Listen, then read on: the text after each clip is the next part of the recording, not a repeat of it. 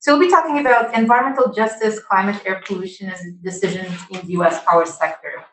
And really, this is at the intersection of the research that I do and my group does, which focus on engineering and economic feasibility of low carbon, sustainable, affordable, and socially just energy systems via the efficient use and supply of energy. And of course, as we think about the future in sustainable energy systems, it becomes important to consider also the role that policy plays. So part of the group also focuses on understanding the implications of different designs of regulations and policies, both in the context of what they achieve and whether they are meeting the intended goals, as well as understanding and quantifying unintended consequences that may emerge from policy design. And finally, we're looking at these transitions in the context of people that make decisions, that use technology, that select technologies. And so a third stream of research really has to do with the way people make decisions and how they behave. And the emphasis in much of the work from my group has been to quantify environmental justice effects associated with transitions in the energy system. Now, this is really, and the work that is being generated thanks to a phenomenal group of graduate students from different programs here at Stanford, as well as a couple of folks at Carnegie Mellon University, across a series of departments from energy resources engineering, the YIPER program, MSNE, CE, and just to name a few. And so let's look at the big picture first. This is no news. We need energy to have the types of systems that we have today. We have enormous benefits arising from energy systems in terms of heading where we'd like to go, in terms of having a warm or cold environment to live in terms of storing food, and so on and so on. And all those enormous benefits come also at some costs, and costs to climate damages, as well as health damages from breathing polluted air if we continue to rely on fossil fuels, and damages to the environment and ecosystems. So we have this sort of two dimensions that have raised a lot of importance in the policy design spectrum. One is climate change impacts associated with our energy systems, and the other one is health damages from air pollution. And those two things are quite different, both in their treatment and their implications, their temporal aspects, and who will suffer from the damages associated with climate change and health damages. So when we think about the production of electricity, we'll have different steps from mining to fuel extraction and transport to the emissions on site that come with generating power. And we'll have two different streams of pollutants of interest to this research. One is greenhouse gases like CO2 and methane. And those will have a global dispersion, will stay for a very long time in the atmosphere. And so then treatment is really on consequences over very large time horizons. And then we have health damaging air pollutants, and those are namely SO2, NOx, and PM2.5. And so we have different streams of pollutants.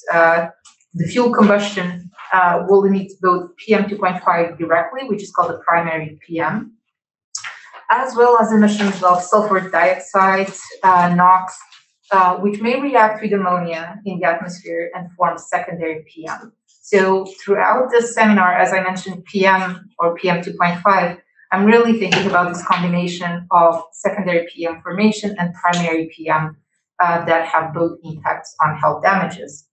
So, and then are we really concerned about just where does the concentration of this pollutant increase? Not really. We're really worried about the impacts associated with PM2.5. And so that means understanding where the concentration is increasing, but also who is exposed. So think about this very dirty coal power plant that is in the middle of nowhere and where the dispersion is such that it doesn't affect any densely populated or mildly populated areas, will have a much lower impact than potentially vehicles that are emitting damages, pollutants at ground level source, but in a very highly densely populated area. Sure. Just a quick question. Yes. Isn't the concentration of ammonia in the atmosphere pretty minimal? The concentration is minimal, but it has important implications in the reaction and the formation of PM2.5. Okay. So the question was whether the concentration of ammonia would matter in the overall outcomes. And so we would want to understand the health damages from air pollution, which will depend on where the concentration of PM will be increasing and how many people are impacted by that increase of pollution. And in contrast to GHGs, these types of pollutants will have a very short time in the atmosphere. Meaning, if we turn off the knob and stop emitting SO2, NOx, and PM 2.5, we could quickly get a handle on the damages that are associated with air pollution. In contrast, even if we turn off the knob for greenhouse gases, we're already committed to a massive problem given their persistence in the atmosphere. Not only that, but the dispersion of those pollutants will depend on the type of industrial or emitting facility that we're talking about. So things like power plants will emit primarily SO2 and NOx and will have a wide dispersion. And by wide dispersion, I really mean crossing state boundaries, as we'll see in a little bit. And then you have other sources of emissions, like industrial facilities that will emit SO2 and other hazardous air pollutants, which have medium to wide dispersion. And finally, things like trucks and cars, which will primarily emit NOx, and those will be at ground level. And again, I mean, a truck may be more highly polluting than a car, but if it is in a highway with no one around and there is no congestion, the impact may possibly be lower than a vehicle in a densely populated area. So all of those trade-offs come into play, and those are things that we've tried to quantify. And so we looked at this issue of trying to understand the demographic and environmental justice implications associated with the US electricity sector. This is work that has been done in collaboration with a phenomenal group of researchers. We're very fortunate to collaborate with them, Manny Derping, Chris Tessum, and Julian Marshall. And so folks had looked previously at the premature mortality associated with electricity production in the United States and elsewhere, but what hadn't been the focus of attention was, okay, how do these impacts differ by demographics, by income, by race and ethnicity? So we kind of added that layer. Zooming just out, I'm sorry, just a second, as I cannot see the headings of my own slides. Okay, here we go. This looks good here. So in terms of the broad scope of the problem, PM 2.5 is the largest environmental health problem in the US and globally. So overall, in just looking at the US and at PM from all sources, it accounts for more than 100,000 fatalities per year. And electricity generation is still a significant contributor to the problem, primarily owing to the production of electricity from coal power plants. Even if that contribution has declined over time, so owing to environmental regulations that require the addition of air pollution control technologies on the stack of power plants, and the fact that we've been transitioning away from coal and adding natural gas, thanks to very cheap natural gas prices, and then to a lesser extent, also thanks to the increased share of renewables in the grid. The two other factors kind of dominate the decline on the damages from the power sector that we've been seeing. And so as I hinted at previously, there were estimates of PM 2.5 related mortality from electricity production. They have a wide range from 10,000 to 52,000 premature deaths per year. And this really depends on which year is being modeled, which model is being used, and all sorts of other details and designs, in particular the assumptions that the modeler uses for the relationship between an increase in concentration of PM and the impacts to health or the dose response function associated with pollutants. And to date, the demographic distributions of resulting exposure is still largely unknown. We try to contribute to that by looking at the exposures to and health impacts of PM 2.5 from electricity generation in the US. We looked at the 7 regional transmission organizations, or RTOs, and for each of the state and from and to a state, as well as by income and race. And so just let me know if someone is complaining on sound on delay. Now, how do we compute those damages? We use what are called integrated assessment models. And so what those models do is that they couple spatially resolved emissions data with reduced complexity models of the atmosphere, and they compute first and foremost the baseline concentrations of PM2.5 at each location. And several groups of colleagues have been pushing forward the reduced form models, and folks like myself are users of those models and generally contrast against the different AIMs that have been developed to quantify the damages from air pollution. And so the way these models run is that first and foremost, you really need a very detailed inventory of emissions. So this is like annual emissions at every single power plant, industrial facility, or ground level emissions in the case of transportation, as to capture all emission sources that you may have in a geographical location like the United States, and with a resolution that is predefined by location. And so that gives you both on the emissions by pollutant and location. And then by running this model with all sources of pollution, you have the simulated PM2.5 concentration at different locations. And from that, we can see, okay, what are the premature deaths associated overall with these levels of pollution? But now, how do we attribute the damages to different sources and different locations of pollution? So what we do is that after the baseline run, start doing the perturbation at the time for every single source of pollution. So we go to a power plant located in Allegheny County, and we increase the amount of emissions for a specific pollutant by a ton, rerun the model again, and compute the difference in concentrations of PM across the entire country that are due to that point source emission of one additional marginal ton. And you go on and do that for all the facilities that you have information for, or for ground area sources. So that's the next step in terms of understanding the change in concentration of pollution. But as I mentioned, we're not as much worried about the concentration issues, but the implications of that concentration. So the next step is to understand what that means in terms of premature mortality. So it's a function that relates the change in concentration at the location with the entailed additional mortality that induces. So that's the dose response function, and multiply that by the population that is exposed to that pollution. Once we have those sorts of information, the layer that we added was census information on self-reported race and ethnicity by population, by block group, as well as household income data. And with that information, we can start looking at, okay, who is impacted and how by the different sources of pollution. And so I'll jump to the very high level results first. Our own estimate is that more than 60,000 people die prematurely every year due to electricity generation related emissions. This amounts to an average of 4 premature deaths per terawatt hour of electricity generated.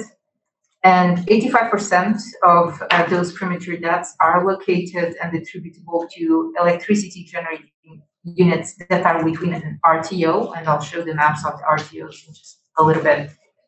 And 90% of the premature mortality is due to electricity generation from coal electricity generating units. So even if there is a decline on emissions overall from coal electricity, they are still the dominant source of premature mortality. A little bit about these figures. So on the right, we have the RTO boundaries, just to understand where those major entities are, their names and the share of coal in their overall electricity generation. And in the table on the left, we have a few details related to those units.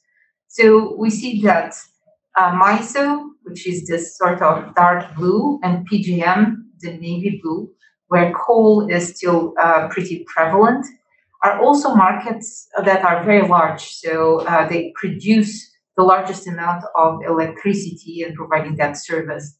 Those are also the RTOs that have the largest amount of premature mortality, both in absolute terms and in terms of premature mortality per terawatt hour of electricity produced. The other noteworthy one is SPP. So SPP is this olive green region here in the middle, which is a smaller market, but the share of coal in the overall production is still fairly large. And the premature mortality per terawatt hour is also on the top three, as actually second to just MISO. So that's in terms of big picture. And now let's look at the issue of how do these results differ by race and ethnicity. So here in the vertical axis, I'm showing premature mortality per 100,000 people for premature mortality related to the emissions from electricity generating units for both primary and secondary PM. On the horizontal axis, we show the groups of race and ethnicity.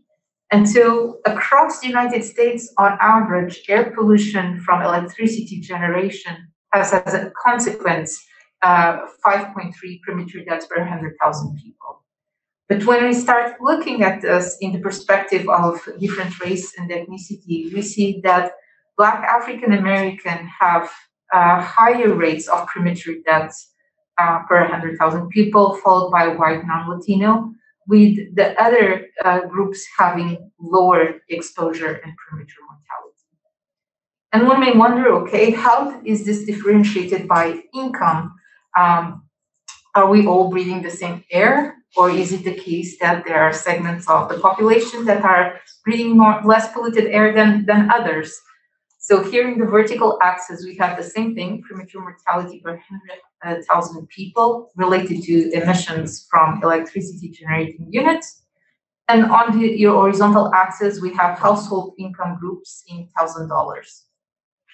And first, we'll look at the average across the US for different income group segments. And what we see is that there is a slight decline. The kink is just an issue of my animation. There is no kink here between the lines. So that people, households with higher income are located in regions where they are less exposed to air pollution than low-income households. But it's a mild decline. In contrast, when we look at layered different race and ethnicity self-reported groups, we see that across all income segments, Black African American are more exposed than the other groups to the consequences of air pollution, followed by the white non-Latino, and where the bubbles correspond to the number of people that are in that income bracket in the United States. Now, that's one layer of distributional effects, and now we'll move on to another one, and that one has to do with where the pollution is generated and who suffers the damages from pollution across states. So in this first panel, I'm showing the premature mortality in a state related to emissions from electricity generation, regardless of where those emissions originate. So it may be that the portion of the damages here in Texas are coming from the nearby states, and so on and so forth. So we see that Pennsylvania, Texas, and Ohio are the states that have the largest amount of premature mortality occurring between their state boundaries. And so the next layer is trying to disentangle where did those damages come from and who is imposing damages to whom. So the second panel shows the premature mortality inside each state that is associated with emissions that occur within the state boundaries. And so we see that states like Ohio and Pennsylvania still have a large number of premature mortality, but much smaller than the number that occurs between the state boundaries, meaning the difference between these and what we've seen in panel A are damages that are importing from somewhere else, right? So it may be that in Pennsylvania they come from Ohio and so forth and so on. But at the same time, we're able to see who is imposing damages to others. So this third panel shows the premature mortality that occurs outside the state boundaries due to emissions that occur between the state boundaries. So once again, and kind of calling out on Ohio and Pennsylvania, There are very large numbers here, meaning that these states are imposing a lot of premature deaths. They're simply not occurring between the state boundaries. They're imposing that elsewhere. So this begs really for cooperation and interstate policy when thinking about how to address these problems. And finally, D, which is the net effect of these damages. So this net effect is the damages caused to self plus the damages caused to others minus the deaths that occur between state boundaries. And you see states like New York, which emit very little pollution, but which are amongst the largest ones in terms of the net effects, owing to pollution that occurs in neighboring states and that lands on the New York state. What does the negative value mean in there? The negative means that you're importing that amount of damages. So on that, you're suffering those damages between state borders. So some of the key findings from this work is that the average exposures are the highest for Black African American people, followed by non-Latino white, and the exposures for the remaining groups are somehow lower. That the disparities by race and ethnicity are observed for each income category, indicating that the racial and ethnic differences hold even after accounting for differences in income. And the levels of the disparity differ by state and RTO. And we observe that exposures are higher for lower income than higher income, but the disparities are larger by race than income. And that geographically, we observe that there are large differences between where electricity is generated and where people experience the resulting PM2.5 health consequences, with some states being net exporters of health impacts and others net importers. And indeed, for 36 states, we find that most of the health impacts are attributable to emissions in other states. Yes? How do you quantify large differences in where people are exposed and where things are getting emitted? Like, how large is that? If you go to the previous slide, like the third to last point, like large differences. Yeah. So in addition to the maps that I'm showing here, which indicate where whether the damages are to self or the damages that are imposed to others, in the paper itself, we include a matrix on sources and receptors of pollution across the states. So I'm happy to share that. I don't have it in the slides, but happy to share that your way. I got a quick question. Yeah. How do you decouple the many other things that cause people to die early from PM 2.5? I'm just curious if there were studies done on the medical side in conjunction with yours that did a little more of that, because I understand it's a model and there's a lot of assumptions that probably go into the model, but that's the part that I'm having trouble wrapping my mind with. That's a great question, and just to repeat in case folks didn't hear online, the question is, how do one disentangle the premature mortality that is associated with air pollution versus all other causes of premature mortality? And so let me start by saying that there is definitely uncertainty there, and in the second part of the talk, I'll show the importance of different dose response functions on the differences of increasing in pollution to premature death, how important they are actually on the outcomes that we can see.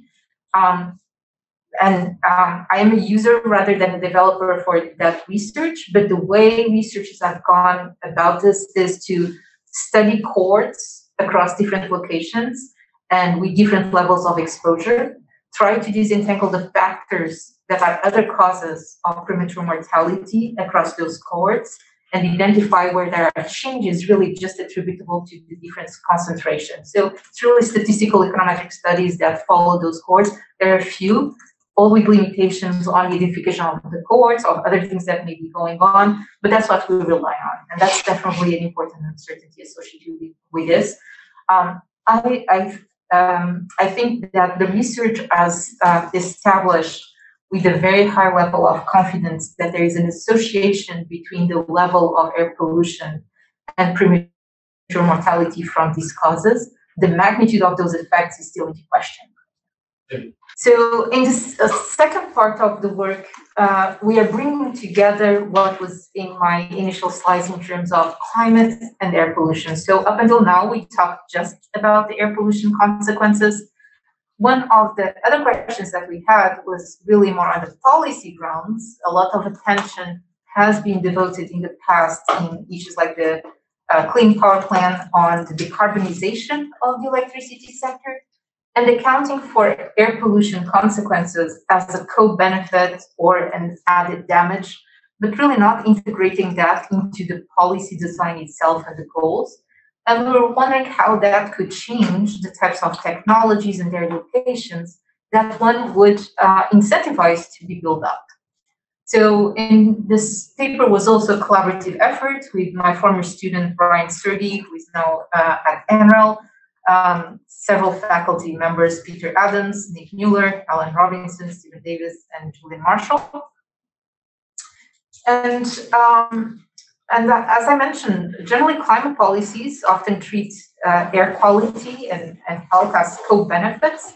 And despite the linkages between these two realms, which are tied to sources of emissions like the transportation sector or power plants, very few policies have explicitly considered both when designing improvements about those dimensions. And the choice of which power plants are replaced by low emissions alternatives can dramatically alter the health benefits from a given reduction in system-wide emissions. And there's been some previous work, but very limited exploration on how especially granular co-optimization of climate and health benefits could affect the emissions reductions across US power plants. So we did that. And our modeling approach was to explore the optimal locations for emissions reductions from the US power sector, and including this integrated treatment of climate and health damages associated with air pollution. And so we did this at a county level. We developed a model for the grid, a capacity requirement and expansion model to explore the implications of location while integrating those two dimensions, climate damages and health damages from air pollution, explicitly also in the objective function on decisions about new build-ups and requirements. And as a test bed, we use a policy that exogenously specifies the need to meet the 30% CO2 reduction emission target, which is kind of the number floated around in several existing and proposed policies. And we run this across different scenarios where we aim at minimizing social costs, but in some instances, the social costs explicitly account for the externalities associated with air pollution, whereas in other instances, we just include the costs of build-up of the system to meet this policy, as well as the costs imposed by CO2 inaction using the social cost of carbon. And we make several simplifying assumptions. The first one is that the new capacity needs to be built in the same county where an existing plant is being retired or replaced. And the reason for this assumption is to avoid the need of additional electricity transmission infrastructure. So if we relax this assumption, maybe we could have better solar sites or better wind sites, but then we'll need to add the transmission cost assumptions too, and that will left for future work. A little bit more on data and assumptions. So we did detailed electricity fleet characterization. So we used the 2017 SEMS data, which has both emissions and generation for all fossil fuel units larger than 25 megawatts. This is a fantastic data set that is put together by the Environmental Protection Agency, and one that we're always worried that will stop being published at some point, but really tracks hourly basis generation and emissions for all large fossil fuel based units. And we have unit level data on CO2, SO2, and NOx emissions, as well as generation, the fuel and unit type, the facility location, including its coordinates, which we then use in the air quality modeling portion. And regarding the greenhouse gases emissions and damages, for the climate change damages, we multiply the CO2 emissions by the social cost of carbon, famous and infamous social cost of carbon, for which we assumed $40 per ton of CO2 in 2017 dollars. Just wondering, what's the source for that? I guess $40. Yeah, so this is from the interagency working group. I think it was the previous last median, IPCC. close to median estimate, not IPCC. So there is an interagency working group from the United States agencies that over the years has done several studies on the social cost of carbon. There is a more recent one than the number that I have posted here. They actually don't post a single number. They post a distribution of numbers and their high or low discount rate assumptions. They have an equivalent assessment even for other greenhouse gases like methane that takes into account the lifetime of methane in the atmosphere. So it's definitely would point you to those resources. With that said, the ranges, when you look at the interval, range from really very low numbers all the way to over $150 per ton of CO2. All of this depends really on the assumptions. And so in our work specifically, we generally do the sensitivity analysis over a wide range of social cost of carbon values given that uncertainty. We also consider the climate impacts associated with methane leakage from the natural gas extraction and distribution. And we assume the MREL study to back calculate the leakage rate, which we assume to be 3%. And we convert methane to CO2 equivalent using a 100-year global warming potential. The methane leakage is not included in the objective function as something that would need to be achieved. It's just tracked separately as a consequence of increasing the amount of natural gas that we would add to the system. Now, for air pollutants, we use also the existing fleet data on the emissions inventory, as previously explained. And then for the damages, we use something very similar to what I explained already for the previous paper. So we use the integrated assessment models and doing first a baseline run and then a perturbation for the emissions at each power plant. But we add on a few layers that I didn't discuss in the previous work. So the first one is this issue of the importance on the selection of the dose response or concentration response function.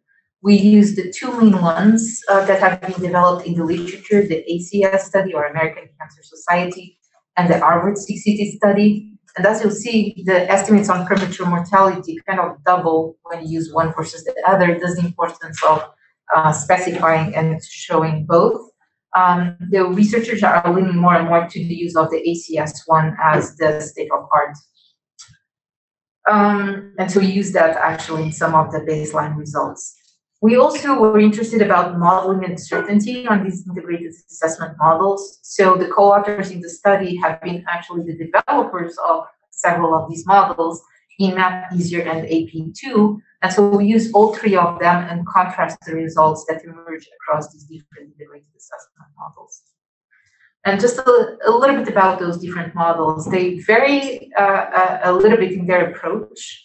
AP3 uses a Gaussian plume modeling with very rudimentary chemistry. EASIER is a regression-based approximation to a full chemical transport model, or CTM. And INMAP has a modeling structure very similar to CTMs, but simplified temporally and in terms of chemistry and physics. So all of them have their different gist to it, and they all also have different grid levels. So that's the other layer. And although these reduced form models are less precise than full-scale chemical transport models, the previous work by the researchers involved in the development of those models and others have shown that the estimates for annual PM2.5 emission concentrations and resulting health damages are quite in good agreement across these three different models. So we went over the existing fleet, the consequences for CO2 and emissions damages. And now the third piece of the puzzle is what are we replacing the existing capacity with, because that will matter on the costs of achieving those reductions, as well as on the performance and the amount of emissions avoided. So we limit the alternatives to three main ones, NGCC, so natural gas combined cycle, or wind or utility scale solar. So a few more details on the assumptions here for NGCC plants. The good thing about those is that they emit about half of the CO2 in combustion phase than coal power plants, and they have far less SO2 and NOx emissions than coal. So they will also result in fewer health consequences. They also have the benefit of being very easily dispatchable. And so as we're replacing coal power plants, they will provide the option to have firm capacity. And we assume that they are able to meet the same loads as the thermal loads that coal was providing before. Sorry, did you have a question? That CO2 is an equivalent CO2 or it's just pure CO2? Because there will be quite a bit of methane emissions, right, when it comes to it. Yeah, so it's plain CO2. This is really use-based combustion. And then we track the methane leakage and methane implications separately, not as part of this function. Yeah. And so we estimate the amount of plant capacity that is needed to be built up to replace predominantly coal. And we assume capacity factors of 56% and heat rates that are based on NREL databases. And we assume that the plants need to be built in increments of 150 megawatts, so we'll increase those until they meet the needed generation from the equivalent coal plant that was on site. And to your question, we do account for the upstream emissions from methane leakage, but not in the objective function. So that's it for NGCC power plants. And then we also provide the option of either wind or utility scale solar. And so for that, we rely, in the case of wind, we use capacity factors from NREL that are location specific, and we use average values by county. And in solar, a very similar strategy has been put together by NREL. So we have the irradiance levels and convert that into capacity factors that will be averaged at the county level. And now we will also make this important assumption, which is if we were to just add wind or solar, and those are mistakes, they wouldn't necessarily meet the amount of generation that is provided by coal in a site. So we impose the storage requirement too. So solar and storage, or wind and storage, are combined to be able to provide that firm power, and we include the cost of that added storage too. And we assumed the $1,500 per kilowatt of installed storage. The cost of storage is declining very rapidly, as well as those of solar. So I think in the near future, we'll be interested in redoing this analysis under new assumptions of those costs, and maybe new insights will emerge. Now, next we compute the cost of mitigation. So this will be the total annual mitigation costs that come from the optimization scenario versus the baseline. What do we include in the objective function? We include both the annualized capital expenditures for all new capacity that needs to be built, as well as all the sum of the annual fixed costs, O&M, variable costs, and fuel costs. And we subtract from that the reduced O&M and fuel costs from existing coal or natural gas plants that would stop operating or shut down. And for all the assumptions on capital, O&M, and fuel costs, we rely on NREL's database. For the results that you'll see, though we did then extensive sensitivity analysis, we assume a 20-year lifetime and a 7% discount rate. And then we did a series of sensitivity analysis. So we designed this linear optimization model that will include the total costs of the system when achieving the 30% CO2 emissions reductions, plus the social cost of carbon times the emissions of CO2 for each source of emissions. And then we either include or not this additional factor, which is the marginal damages from a pollutant at a specific site times the emissions of that pollutant as a site. And we look at the difference between including or not including the health damages portion explicitly here. So a little bit about results. In the vertical axis, I'm showing the annual damages, and we'll look at the annual damages both from climate change and from air pollution. And the baseline is indeed the system as we have it today, with the system composition and the mix of coal, natural gas, and renewables that we have today across the US. And so if we do so, and then there's this assumption of $40 per ton of CO2 for the climate damages, the climate damages associated with CO2 emissions are roughly near $70 billion per year. And the air quality related damages then have a wide range. So I'll go over this slowly. The light blue corresponds to the dose response function from the Harvard City study, which is older than the ACS study, which is shown in sort of navy blue. So you can see already over here how striking it is that the dose response function may make it such that the damages from air pollution are actually more important or less important than the climate change damages alone. And the different symbols, so the circle corresponds to AP3, triangle to INMAP, and square to easier, so the three different air quality models. So we also see the importance of the different air quality models on the overall damages quantification. And across all these three, we're assuming the same value of a statistical life and other underlying assumptions.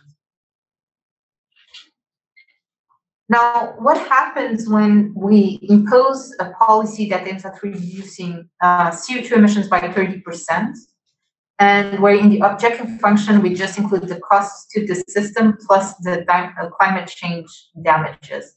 Well, we see that the optimal strategy then leads us to an emissions reductions of 30%, and so an equivalent reduction also on the climate damages by nearly 30%. And as we pursue that climate-only policy, we still have a co-benefit in terms of the health damages being reduced. So this is good as we transition to a decarbonized system. Would have the co-benefit indeed to air pollution reductions. So the annual health damages decrease from being between 34 and 120 billion dollars in the baseline to being between 13 and 50 billion in the climate-only scenario. So achieving a 30% CO2 reduction target using a climate-only approach still yields annual health benefits that range between 21 and 68 billion relative to the current baseline. So that's the difference between these scenarios and this scenario. Now, what happens if we account explicitly for the health damages when making the decisions of where to retire power plants and what to build? And so what we see is that once again, we assume we meet the constraint of reducing CO2 emissions by 30%. But we have this additional reduction in health damages that occurs by explicitly accounting for the health damages in the objective function. So when health is explicitly considered as a co-objective, the range of annual damages now falls from $4 to $40 billion, meaning the annual health benefits associated with the decrease in pollution range from between $30 and $140 billion per year. And now, economists in the room, if there are any, would start asking me, how much does this cost? Because right now we're just looking at health damages and the associated benefits. So let's look at that next. In this slide, in the vertical axis, we have the annual benefits in $billion. C corresponds to looking at the climate policy alone and tracking the health damages as co-benefit. H plus E means optimizing jointly for health damages and climate damages. And then we have the series of scenarios for each of the air quality models. And the orange bars correspond to the annual benefits in terms of GHG emissions reductions. The blue bars correspond to the health benefits from reduced air pollution. And the green bars correspond to the mitigation costs that are associated with building new power plants and retiring part of the existing capacity. The diamonds correspond to the net benefits, which are all positive, meaning that society overall, if aiming to internalize the damages from air pollution, from climate change, would be better off by pursuing these investments versus the status quo. And a little bit about some of the key comparisons. We do see that the costs increase by about 1 billion to, in some cases, $2 billion per year when explicitly including health as part of the portfolio. But overall, the net benefits are also, so the diamonds are also increased by explicitly incorporating health into the decision-making process. So, yeah. Did you also model who is seeing those health benefits demographics wise in the optimization? Yeah, so we'll get to that in a little bit. Yeah. Not to the same extent as the previous one, but I'll give you a little bit on that in a couple of slides. So the question was about who benefits from the health benefits, and so we'll get to that in just a little bit. Could you also talk more about what those benefits are specifically? So the benefits are premature mortality reduction due to exposure to air pollution. That's exactly what's in this blue bars. So that's translated into a cost. And that's translated into an avoided cost as you reduce the pollution. Yeah. So this whole thing is annual benefits in terms of reducing premature mortality that you would otherwise have had if you sustain high pollution levels. So the healthcare system that would be seeing. Yes, so this is generally, so we use the value of statistical life, which is the value that is used by national agencies and others as a proxy for the value that you have associated with taking jobs that have different risk levels. For example, it doesn't include the costs to the healthcare system in terms of treatment and so on. It doesn't. So it's kind of a different perspective. That could be done too, and that would be an interesting added analysis. Yeah. So under the baseline assumptions, the model builds primarily natural gas with a modest amount of wind, concentrated primary locations where wind is a really good resource. But the mitigation costs are very sensitive to natural gas prices. So we range scenarios ranging from current prices to tripling the gas prices, given the uncertainty on future prices. And that would, of course, translate to increased cost of mitigation. And as we increase the price of natural gas, then the selection of technologies between the models starts to be more building more wind with storage rather than natural gas. A little bit about the health damages, where they occur under the baseline and in the different locations. So getting first at your question, and then we'll see other lenses of this. On the top left, we have the baseline. So this is where the premature mortality is incurred, regardless of where it is emitted under the current conditions. And the circles correspond to where coal power plants are located and the amount of generation from those coal plants, which are shared in terms of color. And the second panel shows what happens under the climate policy. So we see that several of the coal power plants in these regions are retired as part of that climate change mitigation goal. And apparent too is that we do have benefits in terms of the health damages associated with pollution in most locations. And when including the climate and air policy, first, we see that the power plants that get retired and removed are not necessarily the same ones. So we still see some prevalence of these power plants that had disappeared in the climate-only policy. And we see even a further increase in reductions from health damages from air pollution. Now, a little bit on equity and environmental justice. Do see those as being critical to consider when thinking about the locations of where plants are going to be removed and where new infrastructure is going to be built up. And the worry here is that the policy that will optimize for just net benefits at the expense of specific groups may not be desirable, specifically if some of those groups are low income, racial minorities, elderly, or other at-risk populations, which already tend to experience poor air quality and higher health damages from air pollution, as we've seen in the previous work. And so here our analyses are computing things at county level. So we can say some things, but we'll need much more detailed data to establish further evidence. But to give you a sense of some of the findings, in this plot, we show the median annual health benefits, and we look at those distributed across the nation by income quintile, from the lowest quintile to the highest one. And we're looking at the health benefits from reduced air pollution when you have a policy just focused on climate, that's the dark blue bars, or climate plus health, where you have added benefits. So a good thing is that we see health benefits from these policies across all income quintiles, and we see added benefits across all income quintiles when we look at health plus climate.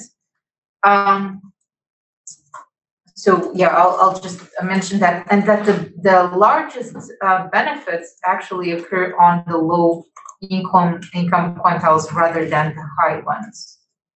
Now, we've looked at this also in terms of the share of minority people in a county, from lowest amount of minority in the county to the highest quintile with population minority in a county. And in contrast to income, we find that counties with lower shares of minority population are the ones that accrue the most health benefits, regardless of the optimization strategy employed. Now, again, in terms of who would need to bear the burden of those replacements, the policy definition, whether it's just climate or climate plus health, would have tremendously different impacts across the states. So over here to the left, we have the new capacity that would need to be installed in gigawatts. The orange bars correspond to the climate-only scenario. The blue bars correspond to the health plus climate, health damages plus climate change damages being explicitly included. And you have a list of a few of the states. The axis on the right represent the share of existing capacity in the state that would need to be replaced, and that corresponds to the black diamonds over here. So you see that some states really go from a very low amount of capacity that would need to be replaced, about 12%, to more than 50% of the state capacity needing to be replaced if we think about health plus climate scenarios. So this has tremendous implications for the design of policy and for the state's own investments in new infrastructure. So I'll move to a summary. So we see that improved air quality and human health are often discussed as a co-benefit or a side issue in climate change mitigation, yet they are rarely considered when designing and implementing climate policies. And so we analyze the implications of integrating health and climate when determining the best locations for replacing power plants with wind, solar, natural gas, and to meet an example of a CO2 nationwide reduction target of 30%. We developed a capacity expansion model. We coupled that with integrated assessment models of damages and compared portfolios.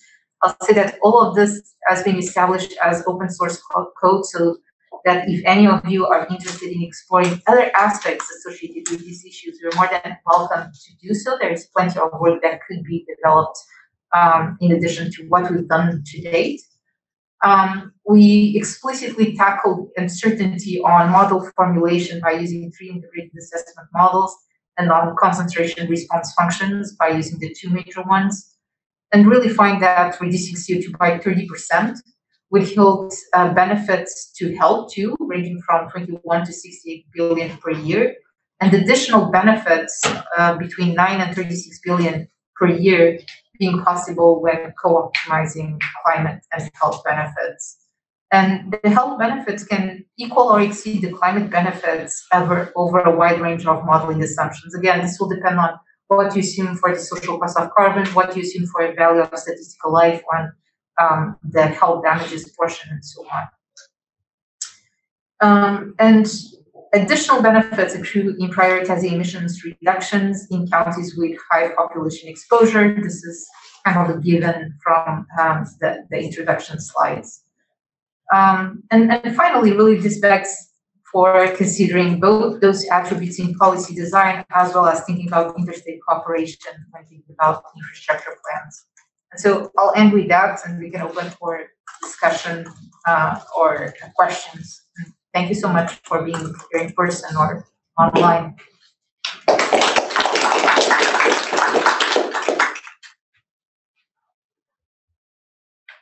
We're gonna have like 2 minutes, I guess, for questions or comments. Yeah. Yes. I'm just curious about the necessity of a co-benefit model, because it seems like currently the US already has robust policies when it comes to air pollution. We have the Clean Air Act, the Asset Rain Program, regulations on PM. So it seems like that is already being handled, and we only need to kind of like look at the climate side so that overall we are optimizing for both. So I'm just wondering, what you think about that. Yeah, so it is the case. So the question was, do we really need to look at the air quality portion, given that we already have some air quality policy in places through the Clean Air Act, whereas in the climate, we still have a long way to go. And so hopefully the message that I conveyed was not a lack of urgency in tackling the climate change policy problem and getting those regulations into play. It is, though, that the air pollution damages are not yet a minor issue, even with the Clean Air Act and with the progress that we have pursued. This is still an issue that has a large magnitude and where explicitly accounting for it can play a role. Not only that, but where the interaction between that and other climate-driven or sustainable energy policies will further get an increased importance, such as vehicle electrification, both on the light duty, and if we start trying to electrify all potential end users, even if the grid is cleaner, it will still constitute a large majority of damages. So my group, for example, is looking at the consequences of electrifying vehicles across the nation and whether that's a good thing versus a bad thing when compared to gasoline or diesel or hybrid vehicles, depending on where you are and where you charge your vehicle with. And the story, again, may be a little bit different if you look at just GHGs versus GHGs plus air pollution. But to your point, even more important than the case study that we observed here for the United States, we're developing a lot of work in India, and hopefully we'll have also focus in China in the future, where those trade-offs are even less clear. In India, the air pollution control technologies are still not there out of the stack, so the premature mortality is of utmost importance. In China, it's a little bit more underway, but still the damages are going to be large. So this is also kind of a framework that can be applied to other locations across the nation where the air pollution consequences are even more damaging than what you see in the United States. Very long answer, which brings us to 2:30, but there is one more pressing question, having to take that on, otherwise we'll conclude, and both for folks online and here in the room. There is one pressing question. It might be a quick no, but I was wondering if, like, when you're taking all your data from the different bins of different demographics, if you kind of accounted for if it's even a thing or not, if like some is from different demographics are not as reported, and if your algorithm accounts for that. So in a nutshell, we rely on the census data. So whatever is on the census data, we're able to use, but we are not looking at other sources of information to complement the results of the census. But happy to talk more than offline about that and on the details and any suggestions that you may have in terms of complementing those data sets too. To everyone, feel free to reach me via email if you have any additional comments or questions. Okay. Thank you. Thank you. Just one last note. Next seminar is next week, same time, 1:30. The speaker is Professor Womaya from UC Berkeley. She's going to talk about a project in Oakland